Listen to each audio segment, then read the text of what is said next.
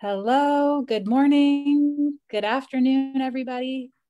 Welcome today. Happy Rare Disease Day 2023. Today, we're really excited to have a very special broadcast on narcolepsy and art, the intersection between creativity and a journey living with narcolepsy. So I'm super excited to have this discussion. And let me go ahead and pull up the slides. Let's see.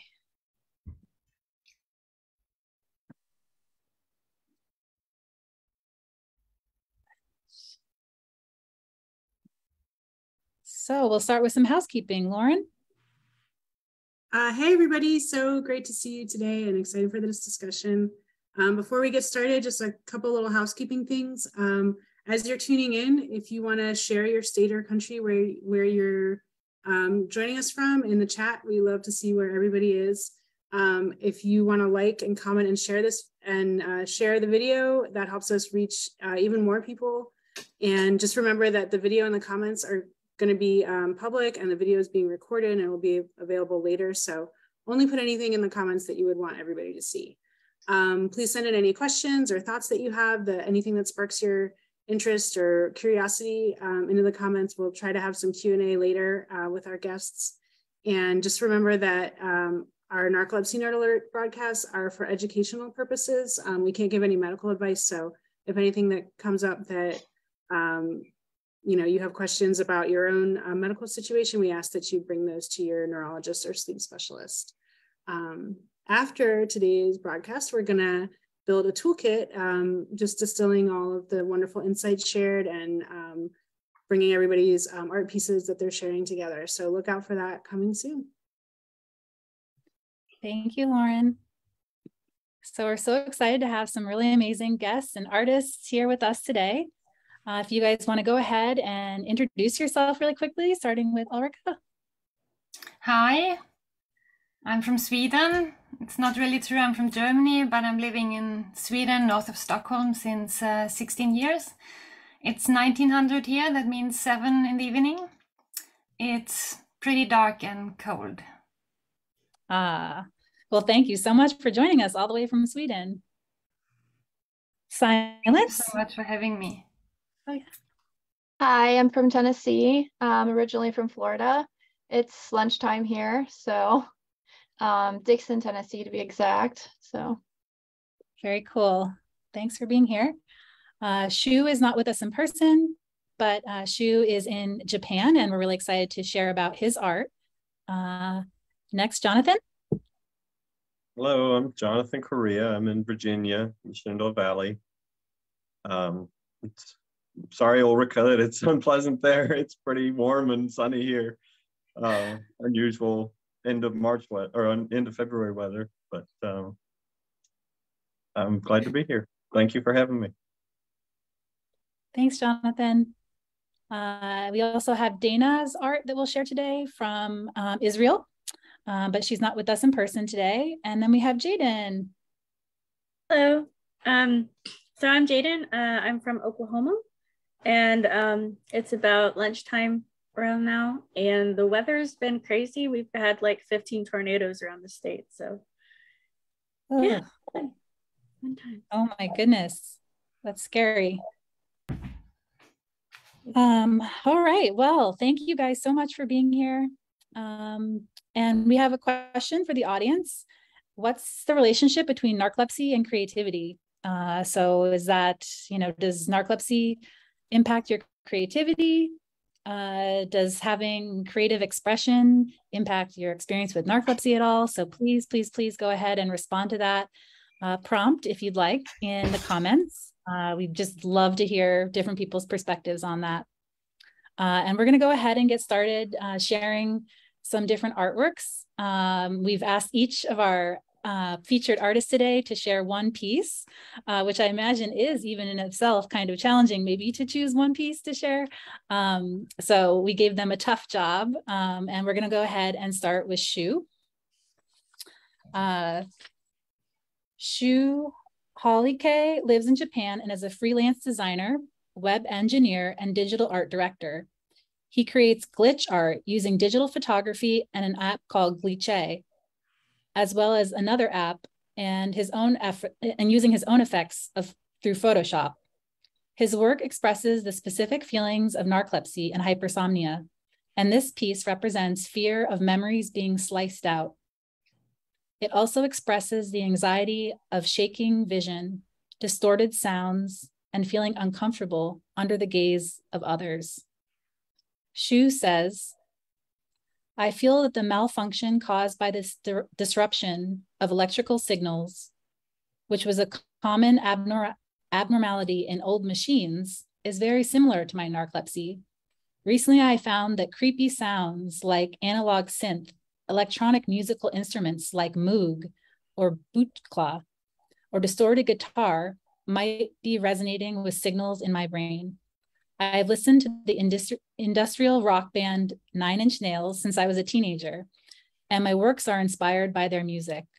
Other artists, graphic designers, and film directors who inspire me are Rob Sheridan, Russell Mills, David Carson, and David Fincher. Shu is a member of the Japanese Narcolepsy Association and hopes to use his art to raise awareness of narcolepsy in Japan. And you can see more of his work and narcolepsy awareness efforts on Instagram. And down here on the slide, we have his Instagram handle as well. So just such a cool piece. It just really strikes me and really resonates as a fellow person with narcolepsy and a major art appreciator. So thank you, Shu, for sharing. All right, Ulrika, you want to go ahead and share about your piece? Yes, the art piece I chose for today's podcast is one of 30 staged photographies, which I named My Beautiful Nightmares. The works cover the borderline between dream and reality. And as you might guess, it's a project on hypnagogic hallucinations and sleep paralysis. Before I continue, I really need to highlight the previous podcast you had on this topic about hypnagogic hallucinations. It was amazing for me to hear the 3 speakers describing what I, until now, only could show in images. I have this barrier inside. I have in fact never ever told anyone in 12.5 years about the content of my hallucinations. When narcolepsy came into my life, it was like being bitten by a poisonous spider. It was so sudden and I was just so terrified and very confused. I was 38 years old, 2 small children. I had 2 jobs at the same time, and previously I lived in Shanghai and before that in India, and my daughter is born in Bombay, you know, this whole life, and this just didn't fit in. It kind of, my world collapsed. And I had never ever heard about narcolepsy before, and my doctor apparently neither, so I lived with the wrong medical diagnosis for a very long time. And when I finally diagnosed with type 1, the damage was kind of done. I was an insecure people with shame. I lost trust in everything, in my body and relations, and of course in authorities. It's been some years and quite some work, but I got my stability back. And if you're guessing now how, I bet you're wrong, because it's the elephant. He gives me everything, strength and belief and peaceful moments. So in my art, and maybe you see here at the back in my room, the elephant is my master motive, and he's everywhere. I wish you could come and see my studio.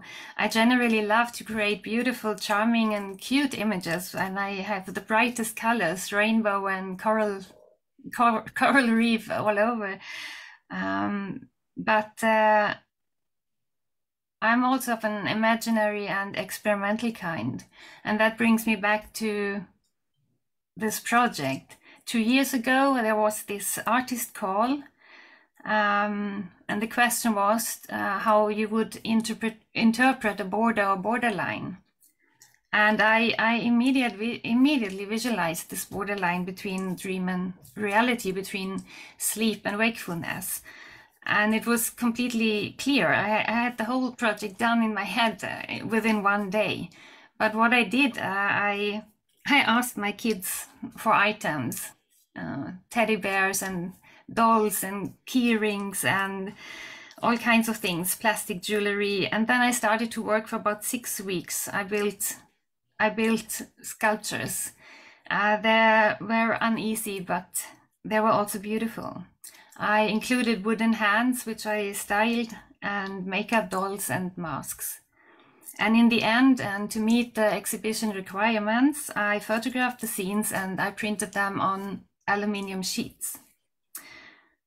So what you see in my staged photographs is the result of the process. And this artwork may create feelings of uneasiness, and this is intended, of course. But what is most important for me, it's not the result, but the process itself. The process itself changed a lot because some of the beasts, I say, went on a sabbatical. And you won't believe it, they have not come back. Thank you. Wow, Ulrika, this is just so powerful.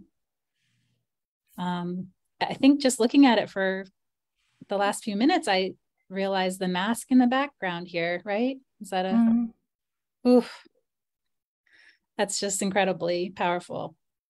Thank you so much for sharing this. And about the elephant, I want to see some of this coral bright art too. That sounds really amazing as well. So, all right, we'll have time for more discussion after. So we're just going to continue here. Next, we have Silence Hands. Silence Hands is a mother of 2 and a multidisciplinary artist from Tennessee. She was diagnosed with type 1 narcolepsy with cataplexy at age 35 and wishes to motivate others to listen closely to what their bodies are telling them. She's also a speaker with Project Sleep's Rising Voices program, where Silence shares her experience with others to improve awareness of narcolepsy and hopes to undo misconceptions of this neurological condition. Silence, share about the piece here.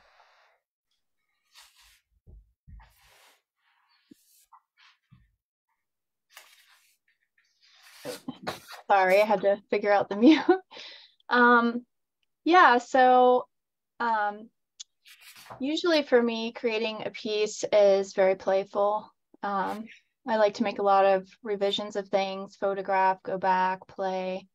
And this is the first beginning of a series that I'm doing that kind of intentionally involves narcolepsy. I think a lot of my work before, until I was diagnosed and I kind of looked back through my algorithm, so to speak, I realized there was a lot of components of my experiences with narcolepsy. So now I'm taking it slow and I'm rebuilding new art. And this piece has taken me about 5 months to create because it arrives with my shipment of treatment. So it's going to keep growing and growing. And I wanted to photograph it in the space where I work most, my kitchen. I love to cook. So it's really important to showcase it here. And can you, I know what, I know exactly what you mean about your shipment of medicine because I think I get the same shipment.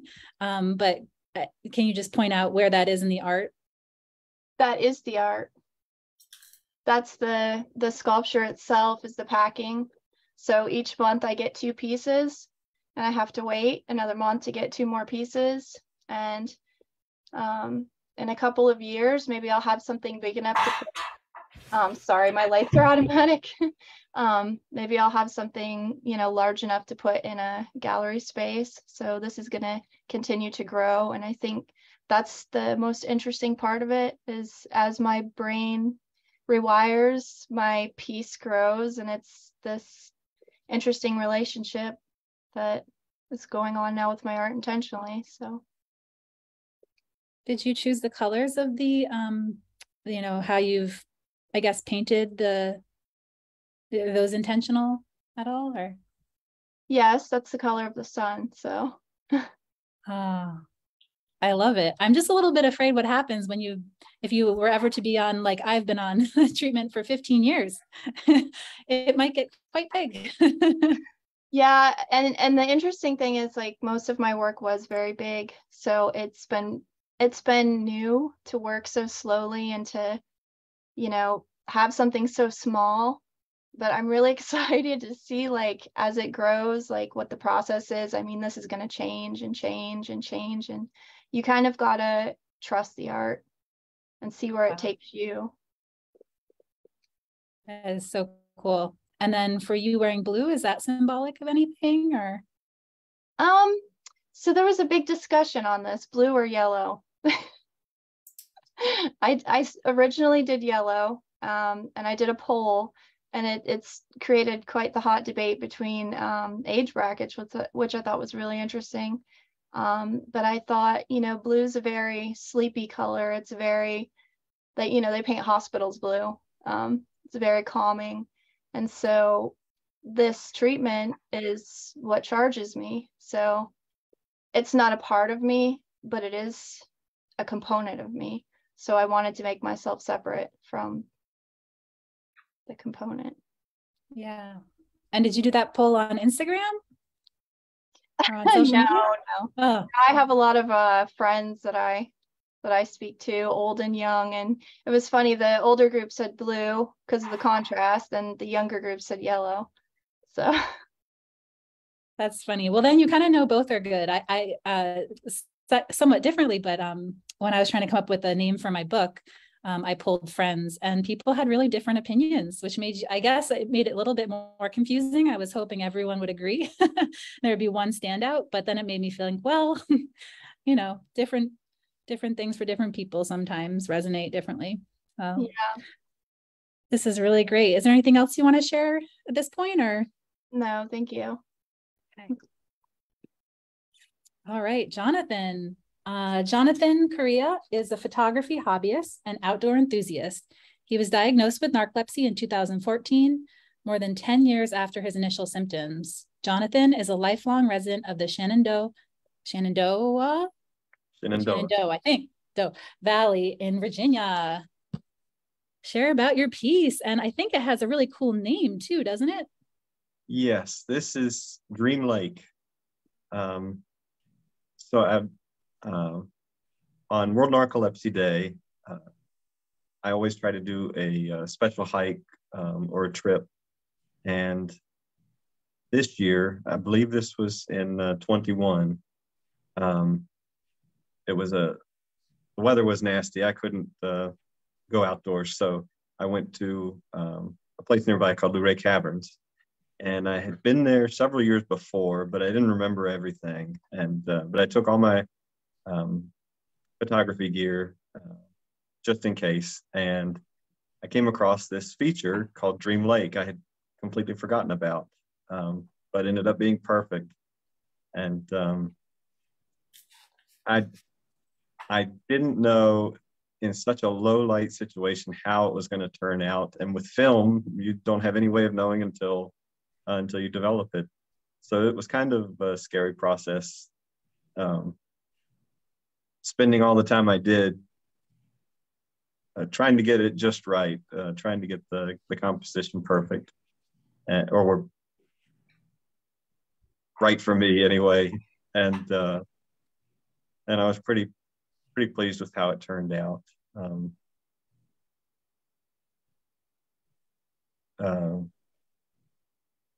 I lost my train of thought. I had something else I wanted to say about it, and I forgot.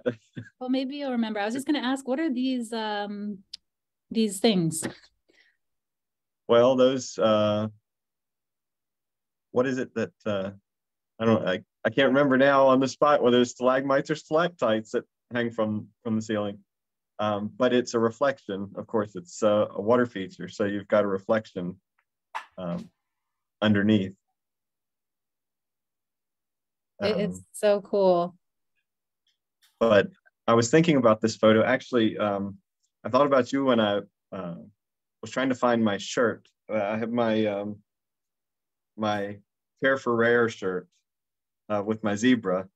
I saw your panda socks yesterday, but I thought about black and white in particular, how odd it is. I guess the correlation with the zebra and the interest in black and white photography in particular, and then I realized I don't even really think of it when I'm shooting. I don't even think of it in black and white.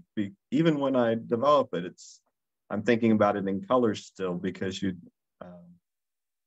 I mean, you're compensating for all the colors with filters. The light is interacting with all the different colors. So even filming black and white still, it feels colorful. You can sense all the tones still.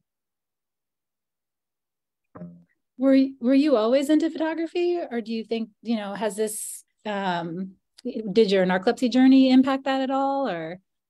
Well, I have always been interested, I guess since high school, been interested in photography, and then slowly evolved from digital to film. But I don't know that I really, that my narcolepsy, at least not consciously, that it affects my work. I should say that I'm not consciously thinking of it in terms of what I'm photographing, or that I guess it's not inspiring it necessarily, but it certainly affects it in a big way, because a lot of these locations, a lot of the shoots that I do are, I mean, it's really time consuming. They're most of the time all day shoots, and it's very patient. You have to be patient, especially with the film. So it really affects my narcolepsy when you have an all day shoot, and especially when you're in a location that's pretty secluded and you don't have the opportunity to take a nap, or you've got a long day, you've had an early morning or something. I mean, it's really had a, I really feel the connection with my narcolepsy in that sense. Do you think being out in nature is part of something that you value? Oh, definitely. It's really, for me, I guess, kind of a spiritual experience. It's pretty powerful, especially some of these scenes right here, just in my backyard, that some people might go their whole lives not even realizing are there. But well, you're inspiring me to get out more in California. There's so much beauty all around us, and so I need to get out more. I might not do the film photography, but and one of my biggest inspirations is Ansel Adams, and seeing all of his work in California, and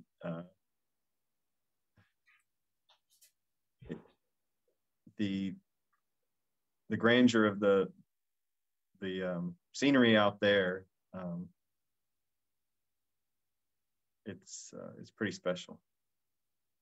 Yeah, you have to come visit. Yeah, we have a lot of snow right now. It's unusual for us in LA. All right, anything else you want to share at this point? I kind of want to plug Narcolepsy Network for just a second, because the nurse practitioner who treats my narcolepsy, Ellen Wormter, is speaking with Narcolepsy Network tomorrow. They're featuring her in a lifestyle webinar. So oh, cool. I was pretty surprised. I haven't seen her for several months, and I was pretty surprised to see that on one of their posts. So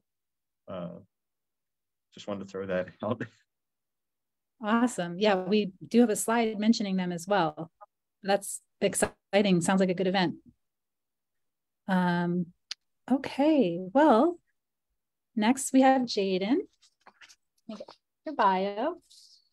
Jaden Rowland is an art major at Oklahoma Community College who was diagnosed with type 1 narcolepsy with cataplexy at age 15 and has been raising awareness ever since. As an artist and speaker with Project Sleep's Rising Voices program, Jaden conveys the struggles of not being taken seriously, achieving a diagnosis, and their ongoing battle with depression and self-acceptance. Jaden, we're so excited to have you share. Okay, so when I developed narcolepsy at the age of 15, I believe that my art became more than just a talent. It became sort of like an outlet for self-expression, art therapy, and a sort of like a coping mechanism. So now I want to utilize it to reflect my deepest and innermost emotions, as well as my personal struggle with narcolepsy. And this particular comic, I'm in college right now, and it just showcases a lot of the, struggles that can happen, day to day, trying to make sure you get all the work done. And so for my future of my art, as I gain more knowledge through the courses in college, I'm gradually beginning to build more of like a storyline. I aim to create a graphic novel and eventually an animated film that rises to the level of visual storytelling of Studio Ghibli. That may sound like an ambitious goal, and maybe it is, but I've been wanting to convey this idea for a long time. It will focus on my struggles with narcolepsy, the uncertainty of reality between the dream realm and the waking world. Sorry, depression, and most of all, it's going to be like through the rose-colored lens of a magical girl-inspired worldview, which relates to anime, which you can see in the background. So I also love a bunch of pastel colors, so it's just going to be, cutesy, but kind of like with a more serious overtone, So yeah. Oh my gosh, I think that's so amazing, Jaden. I feel like there are so many aspects of narcolepsy that are a little fantastical, or that being able to like access that realm is so cool, and visually there's so much you could do. I also just want to thank you for like being vulnerable, talking about things like depression, and I think I read about storytelling all the time because I'm kind of obsessed with it. Big story nerd. And they always really talk about how, those vulnerabilities, the things that we don't always talk about, those are the things that really do connect us all. And so being really specific and sharing your experience, that's really what so many people will find themselves in, that even if they don't have narcolepsy, So I don't think that it's too ambitious. You're dreamers, and we got to make those dreams come true. So we are cheering big time for that. Thank you. Yeah. I forgot about saying who my favorite artist was. Can I say that real quick? So my favorite artist is Camilla D'Erico. She's a painter / graphic art novel artist. And a lot of her art inspires me. And now that I know how to, I'm starting to paint, it's going to take a while, but, but her art is really, really cool. She's got a whole website. You can go check it out. Oh, cool. Well, I have to get that in the comments so people can check it out. Yeah, her art is so inspired. Sorry. When you said something, you said it, the thing that you thought the graphic novel would be like, I forget you said that you were in the realm of something. Oh, I can't remember.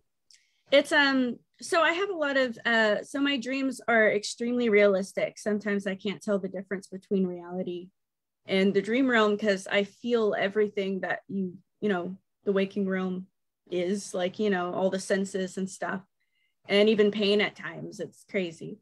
So yeah, I've had some crazy dreams. So I wanted to incorporate that into like I said, a Studio Ghibli kind of like inspired story that's just like in the dream realm, mostly like crossing between both. Is that what Studio Ghibli is? No, Studio Ghibli is a animation studio that has a lot of different films that are animated, but the general like vibe of it is just magical and just like this entire magical journey in most of the films. So it's cool. Sounds perfect. Perfect fit. Thank you for educating me too. This is really cool. Anything else you want to share about the piece? No, it conveys itself pretty much. Yeah. I think I just really like comics because, I can convey entire, ideas. It's so cool. And thank you for all, you've done some really beautiful art during the sleep-in too. In the past. I don't remember. I think I did, yeah. That's been a while. Yeah, I love it. All right, let's see. Oh, next we have Dana's piece. Dana Harrell lives in Israel with her husband and 2 children. She is a developmental psychologist and an artist. She was diagnosed with type 1 narcolepsy with cataplexy at age 34 after living with symptoms since she was 18. Her artwork primarily involves paper craft, scrapbooking, and mixed media. This piece represents the 2 types of narcolepsy, type 1 narcolepsy with cataplexy and type 2 narcolepsy without cataplexy. On the left side of Dana's piece, cataplexy and the other symptoms related to REM stage sleep. A cheerful, happy, excited little girl enjoys her colorful life. She is climbing high, laughing, playing without fear, giving free rein to her emotions, ignoring demons and all the warning signs that come from all over. Watch out, little girl. You are playing roulette. She knows she is taking a risk, and all her joy and laughter and emotion can in one moment make the whole celebration end. I just personally love the, I thought that I heard you laughing. Ooh, just haunts me every time. On the right side, boredom and the complex relationship of sleep and wakefulness. The man is a silhouette in the dark with circuits all over his body. The dream, DREAM, falls apart and the puzzle pieces don't fit together anymore. The proper connection between sleep and wakefulness has been lost. The man is handcuffed. He feels bound. In between the raindrops, the rain doesn't stop. The umbrella is already in tears. A ghost is sitting on his shoulder and doesn't want to leave. Some bright stars and moon give some light, and in some of the cracks are written the symptoms that characterize his disorder. Such a powerful piece, and thank you so much to Dana in Israel for sharing this with us.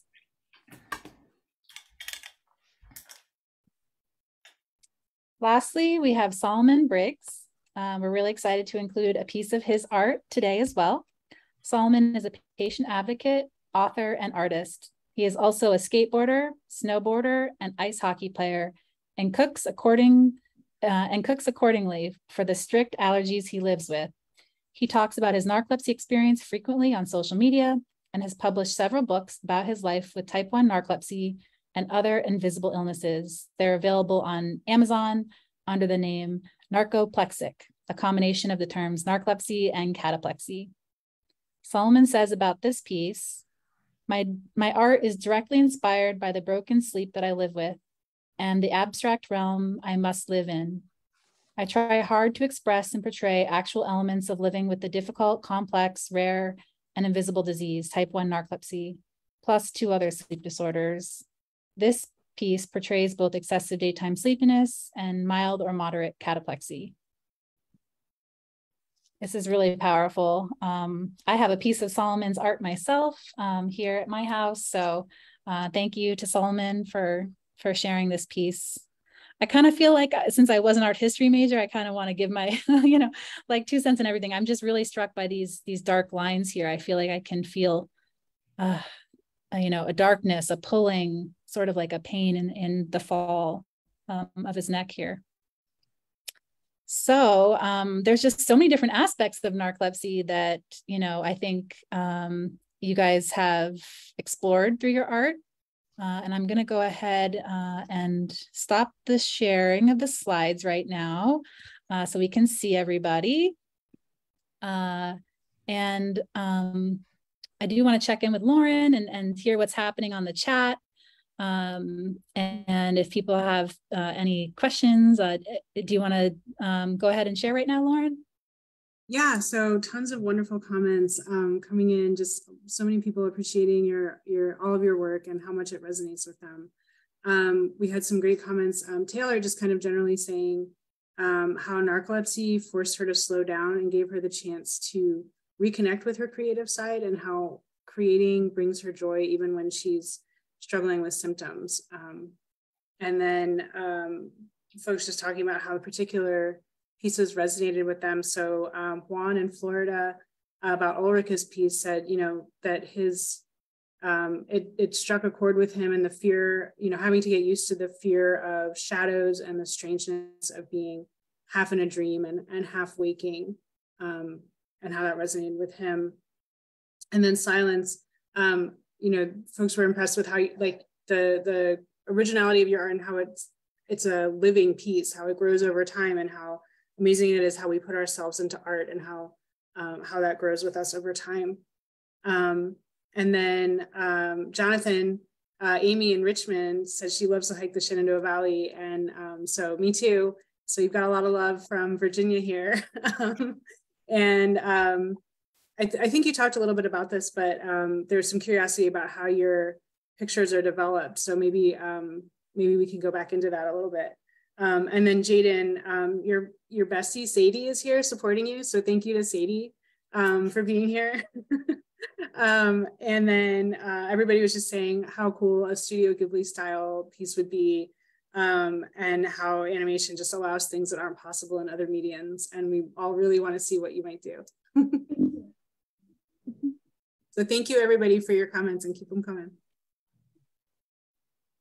Yeah, Jonathan, you want to start with answering that question? And then I have some questions. I don't know if anyone on the chat has asked any questions yet, but we'll keep checking there too. Well, I have a small canister. It will fit 4 sheets of film in it. There are 2, well, can I get it? It's right outside the door. Can I get it real quick? Sure. I'll be right back. It's pretty awesome. He was telling us about his dark room at home.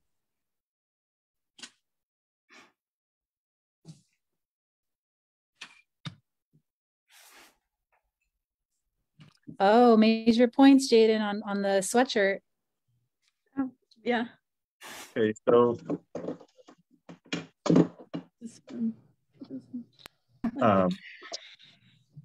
each of these will hold 2 sheets of film, 1 on each side. Then they go in this canister, and has the lid. I don't have the caps right now, but you insert the you pour in the developer, and well, it's got different stages. I rinse mine first, and then I develop, and then you've got there are 3 different stages. There's the develop, and then there's the stop to stop the development, and then there's the fix to kind of seal it. And then after, I mean, really that process, it all depends on how you shot the film, really how long it takes, but anywhere from, I guess, 7 to 15 minutes. And then you let it dry out for, I don't know, it could take up to a couple of hours for it to completely dry, unless you try to manually dry it. But that photo in particular, after I developed it, I scanned it in. I've got a pretty nice photo scanner, and then can manipulate it in Lightroom is what I use, Adobe Lightroom. Adjust the contrast. So you don't have those big, so basically you don't have to have those big, then you print it digitally then? Well, you don't have those big baths where you like, do those things and then. Yeah, I do have the bins for printing. So that's my development. That's how I develop just the film. This is another photo, but that's the sheet of film itself. It's 4x5. But then to actually print it, I have an enlarger. Oh, wow. Which I used to cut this old-fashioned. Yep. I took photography in high school. I remember these elements. So I've slowly over the last few years, I've been developing. I don't know, intentionally using that as a pun, but I've been developing my dark room. So we like puns here. We're nerds. Yeah, that's awesome. I was curious this is a question I have for everybody, and I did not prep you on this, so no worries if you don't really have a response, but there are so many aspects to living with narcolepsy that it can be sort of overwhelming to even when someone asks, like, what is it like to live with narcolepsy? Oh my God, there's so many things come to mind. Where do you even start? And then kind of like, I don't know. So that's why, of course, that we've developed Rising Voices and trying to give people structure to sharing their story via presentation. But, with art, especially visual arts, which is, we did, when we were thinking about this broadcast, we even did think, well, should we go further? Should we include film and some different things? And we kind of ended up going more with just visual art for this broadcast.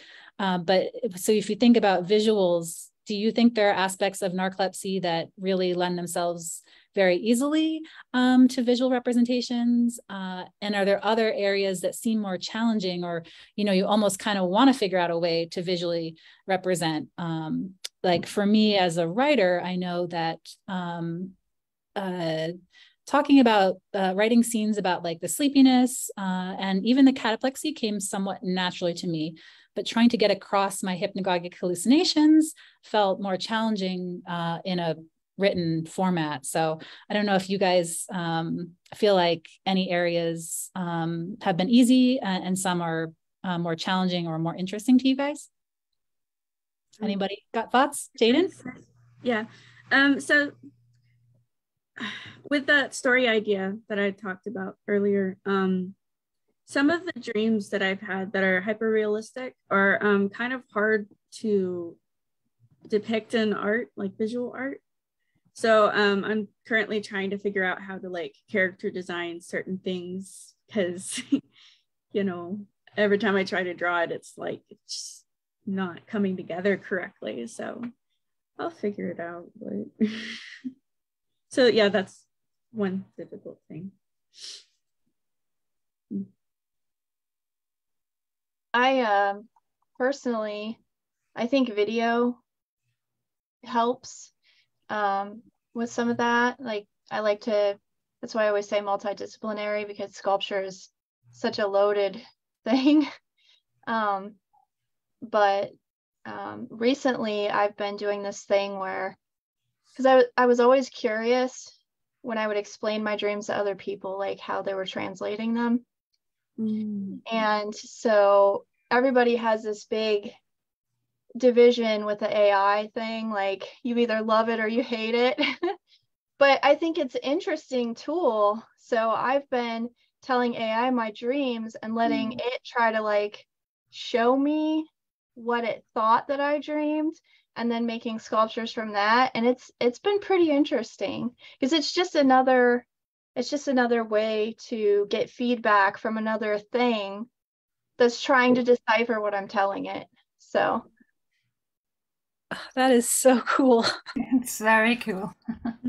Wow. I would like to do that.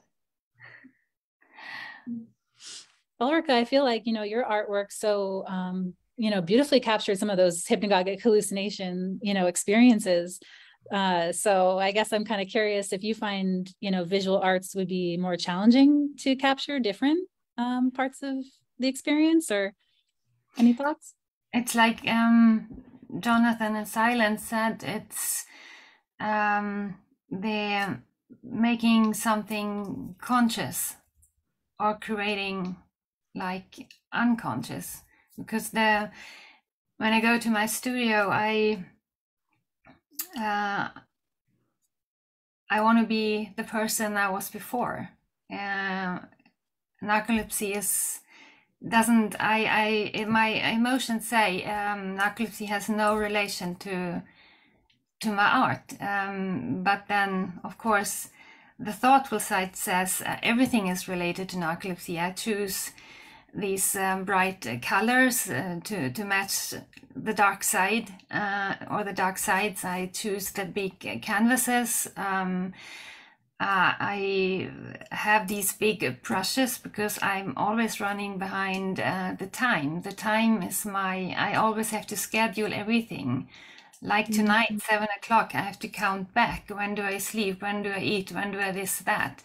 And sometimes when I'm in a flow, I can panic because I look at the clock and I know when my first sleeping time is, and if I don't hold that, the whole day will not function, and then I have to quickly finish something, and sometimes the painting gets totally destroyed. Sometimes it can be something really special. I have this friend who works with me, and she sometimes comes and says, Ulrike, stop, this painting is fine, just stop. And if I don't, it can be a total mess. But the other day I really had a bad day. I just went to the studio to do something, and she asked me, what are you going to paint today? And I said, nothing, maybe some squirrels. And it took me 15 minutes, and I painted 2 squirrels on this 1 meter canvas, 2 1 meter canvas in 15 minutes, and they were ready. They were, nothing to add. And then I'm like, wow, it just comes out of me. It's like putting it on the canvas, and that's amazing. I think I try to use my condition.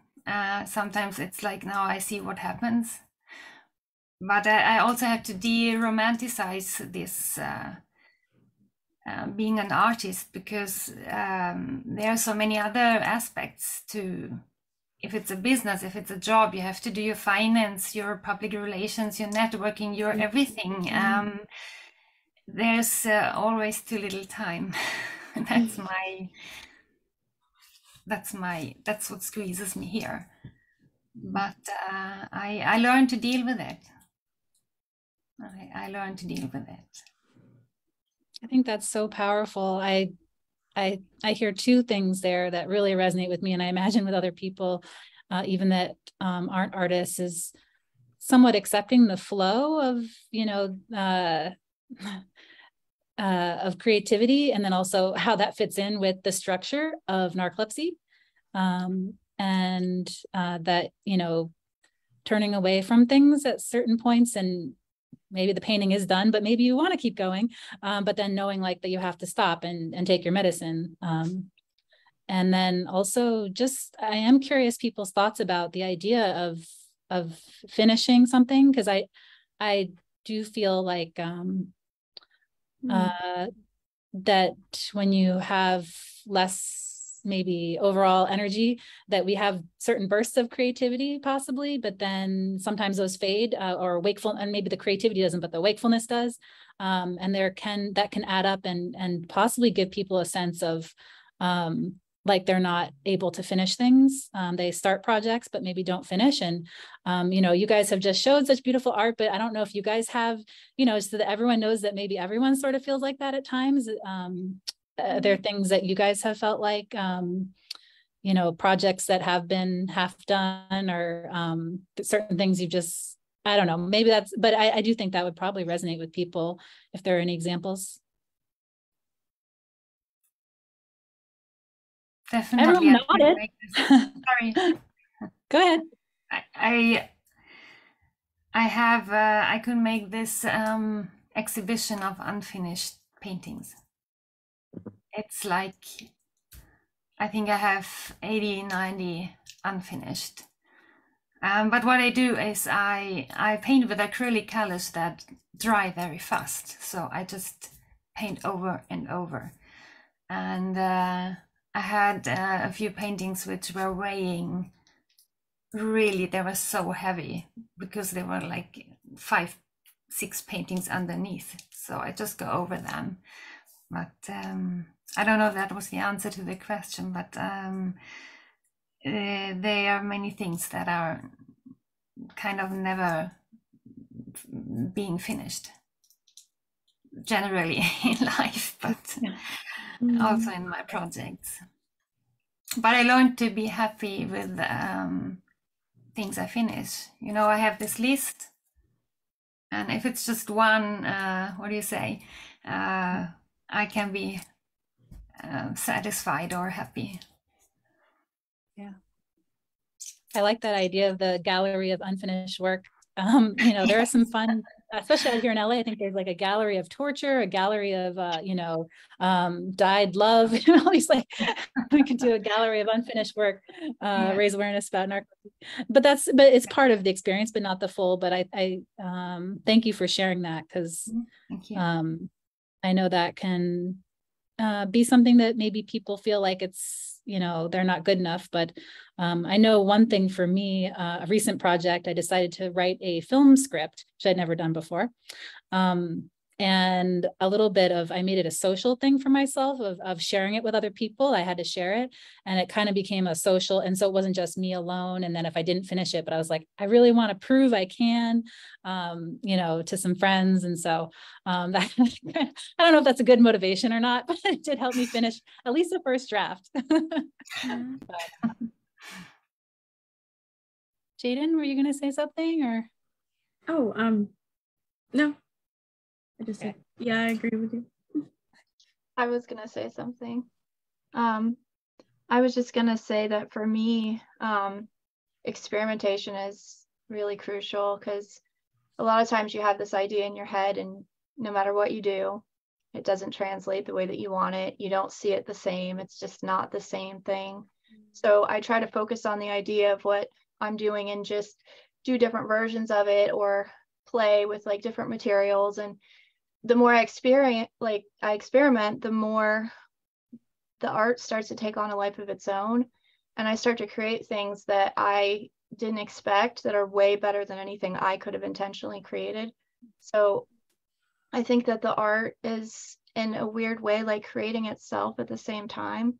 So I think like trusting in the experimentation, and I used to do that thing where I was like, it's not done. Is it done? Is it not done? Like, I would panic. And I like the way I work now because there's no expectations. Because it's hard to, I'm never going to accomplish what I think I'm going to accomplish. And sometimes that's better. So.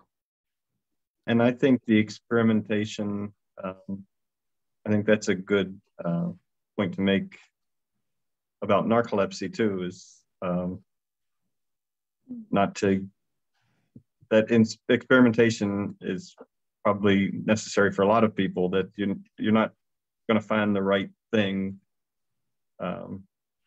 all at once, you know, the right treatment or the right solution for you, or it might take a while. But then when you get it, it's beautiful.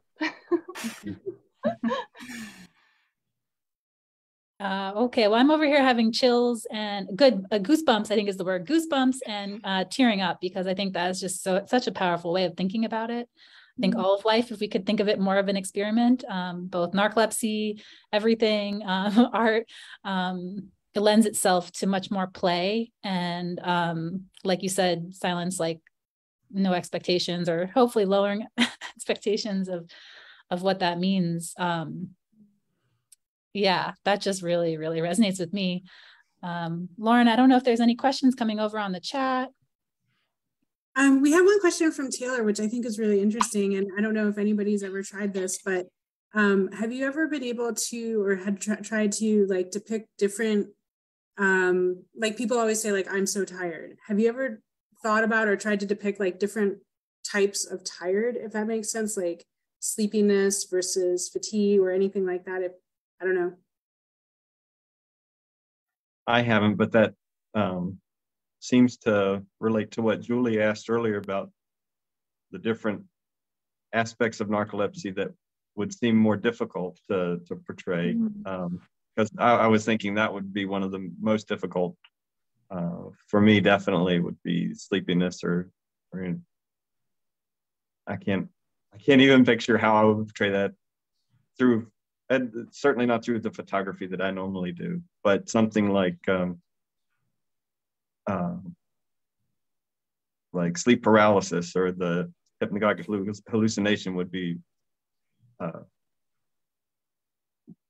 mean, I can see that. I didn't, when I took my photograph of Dream Lake, I didn't intend to take it with anything in mind about portraying narcolepsy, but as I edited it, it really kind of sucked me in. I could really feel, it really made me feel kind of the, I get almost horror of how sleep paralysis feels, how that whole experience, you can almost feel like you're getting drawn into the cave, like you're into the unknown. And in Ulrika's, until Julie brought it up, I know I'm going off on a tangent, kind of, I know, but until Julie pointed it out on Ulrika's piece, I didn't even notice the mask, but as soon as I did, it took me right back to the last time I experienced sleep paralysis, and I could feel it again, just seeing that mask. That was pretty powerful. But the sleepiness to me, going back to what Lauren said, the sleepiness to me would be one of the most difficult to portray. I must admit that Taylor inspired my first question. So you were right on that. Does anyone else have any thoughts about the different aspects of sleepiness? And I had an obsession for a little while of drawing eyes, just eyes up close, and then filling in the center with different things, and trying, and like flame sort of, or more like a marble looking. So that's something I've thought about, is just eyes in general, because often I think sleepiness is so invisible. Like your eyes can be open, but you can feel such that sucking or fiery feeling. But anyone else have thoughts on that? I've tried to portray something like that with video work and timing. Like I tried to make the frame go a little faster than what I was going. I think if you play with, that's probably the easiest way for me to think of doing it. But yeah, it's hard to just be like, I'm gonna make this thing just like this, you know.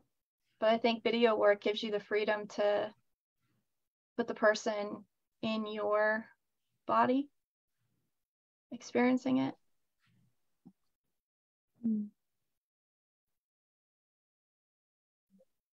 Any other thoughts on that? I haven't done anything yet to describe stuff like that, but after hearing everybody's responses, I'm definitely going to think about it. I'm very creatively inspired about it. So yes, I love that. Then we have to keep checking back. Yeah, I was just thinking, even how your pieces, like Jonathan, what you just described about your artwork, I kind of saw something different. To me, I saw kind of like the surface of the water as like a line, and just how active the reflection made the water feel. Like that the dream world of the, you know, that almost like all that stuff was coming up, that I felt like the active dream world was just so present in that photo, sort of, if you envision that was like but it's under the surface and that you usually wouldn't see it, but that it was so present there versus like, you know, maybe I thought of like real life as like the upper part. So I didn't even sense the anxiety of like the closed environment, although Lauren was describing this place to me a little bit of because it's kind of a cave, right? Right. It is, yeah, which I think that I would feel a lot of anxiety of that present, you know, that feeling of that resonates with the hypnagogic hallucination. So that was cool when you said that, but I'd seen something different. And that's what's so great about art, is that it's open. I mean, it's open to interpretation. I like what Silence said when before we went live about not over explaining her art, because you don't, I guess I don't want to put into someone else's mind what I think they should feel about it. It's more of just letting them experience it and letting it affect them how it naturally would. All right. Well, I'm not a history major, in which what we did was try to put meaning behind everything. That's so cool. I'm trying to think if I had one final question, unless does anyone have anything else they want to add, or yeah, Jade. Could I possibly show something I've been working on that relates to the story idea that I've been doing? Sure. Okay. That's an art piece, but yeah, let me see if I can put you in bigger view so people can see it. Okay.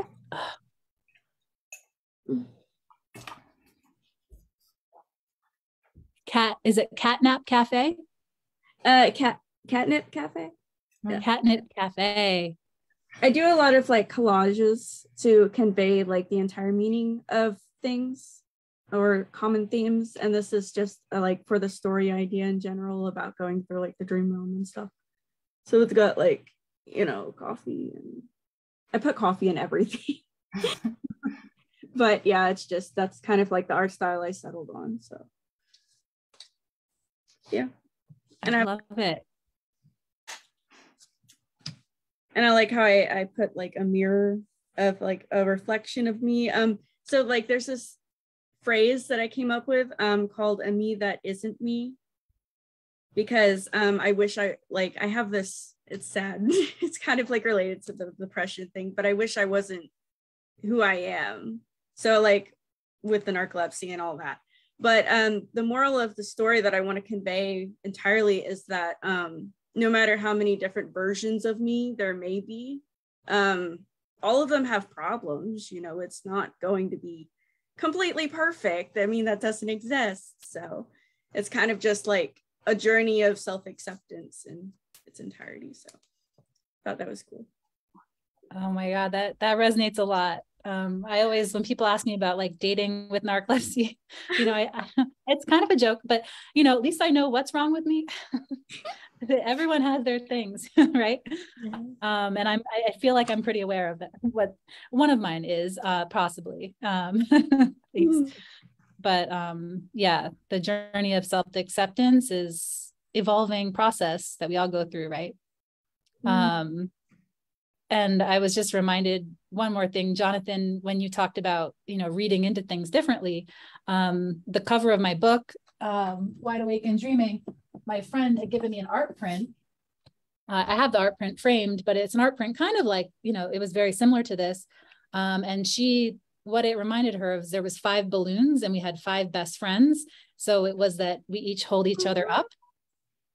So that's why she gave it to me. She's one of my best college friends. And so the 5 balloons represented for her, like our 5 best friends holding each other up through life.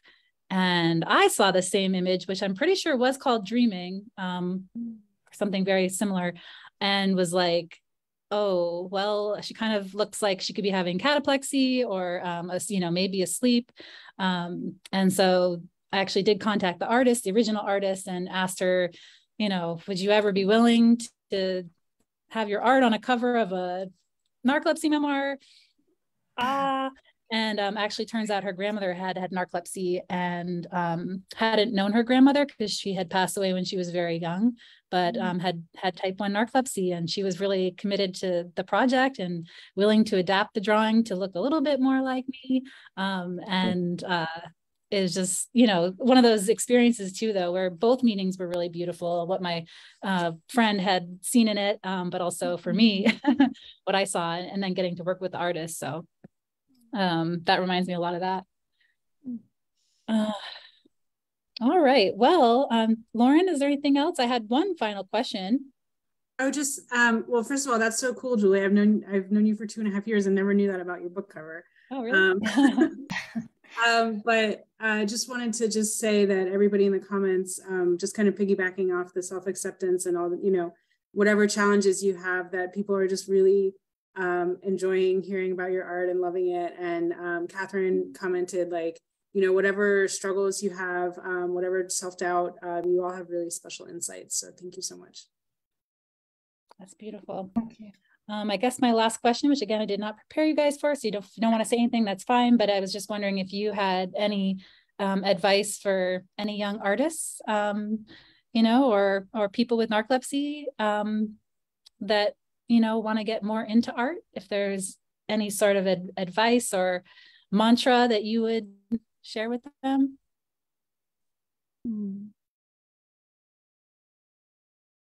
I'm always going to have things to say, so I'm sorry about that. Get rid of your expectations. I think, like, just didn't want to bring up the pandemic, but I think one thing that the pandemic, like, taught me was to slow down, to get to know yourself. Don't try to fit into anybody else's box. It's those things that you probably don't like about yourself that are really special that other people will like about you. And don't try to make everything perfect. And I just want to add, I totally agree with you, Silence. And I just want to add that you can make an impact despite or because of your condition. It's just that you have to learn to put that internal inside of you. This meaning means a lot to me. I myself, now I'm 50 years old, but I learned that only a short while ago. That you know, when you have dreams and the dreams are shattered, then you have to find new dreams. You have to get back that strength, but it doesn't come overnight. It took quite a long time, but I understand I can make an impact, and this is my goal. This is what I want to do. I want my own marathon. Julie, you're my biggest role model. Running a marathon, and I want to have my own marathon, and I will have it. It's not running, it's something else. So it's despite or because you can. I agree with what Silence said about the not being perfect, because I struggle with perfectionism for some reason.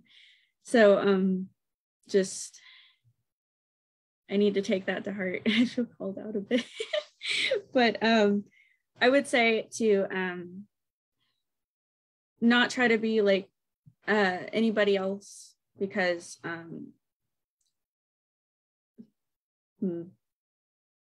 I dive more into like my own passions and inner struggles and my emotions. And it seems like if I tried to be anybody else than myself, then it wouldn't feel right. Like I wouldn't feel fulfilled as an artist, and kind of like the whole point wouldn't matter anymore. So I guess, yeah, that's what I would say. Just stay true to your passions, I guess.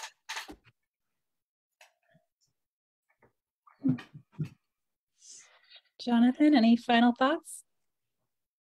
No, I wish I want to be helpful, but I don't. I wish I had some advice, but well, if anyone's looking to create a green room, a dark room in their house, we're going to send them your way. How about that? Yeah. Well, I mean, certainly don't let. I mean, I guess any hobby can be expensive, but don't let that hold you back from doing what you want to do, because there's always, I mean, there's always secondhand equipment that you can get. There's always rentals. I mean, you don't always have to have the newest or the best. Whatever helps you get started in expressing yourself. There are always options. Thank you. Thank you guys for this. This has been amazing. Really, really meaningful and so special. So I hope the discussion is just beginning and we've inspired more people to talk about art and creativity. I know I'm excited to continue pursuing things. I think I'm going to dig out those pictures of eyes I was developing and go back to them. And just really grateful for your time and your energy today. And I hope everyone has a good nap after this, or Ulrika, a good night's sleep. Thank you. So yeah, thank you guys again for sharing. And oops, let me just go ahead and pull up, if I can find them, these slides really quick. We just have patient organizations in the US, of course. We just like to remind everyone of all the great organizations, the Hypersomnia Foundation, a Narcolepsy Network, as Jonathan mentioned, that has a great event tomorrow. Project Sleep, that's us, and Wake Up Narcolepsy. And there are wonderful international organizations, and we do have I think 31 of them listed now on the World Narcolepsy Day page. So please get in contact and check out all of their great efforts as well. And just again, thank you everybody for tuning in today. And please sign up for our Nerd Alert e-updates on our website. We will have a toolkit coming out soon.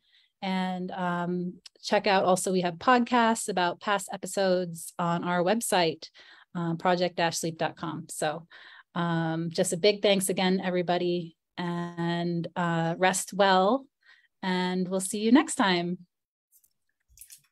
Bye for now. Bye. Bye.